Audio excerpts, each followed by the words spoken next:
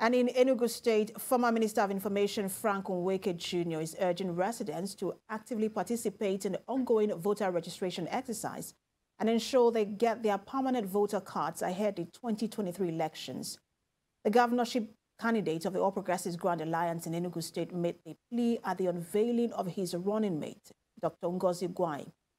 The APGA governorship candidate described his running mate as a great woman leader whose experience in business, the academia, and public life would be brought to bear. PVC is what we are looking for.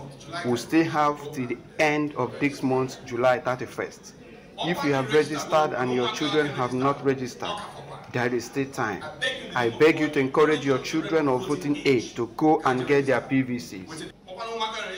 Urge your kinsmen, workers, neighbors, and friends to register. Ask them if they have registered. It is very important, please. All the very important.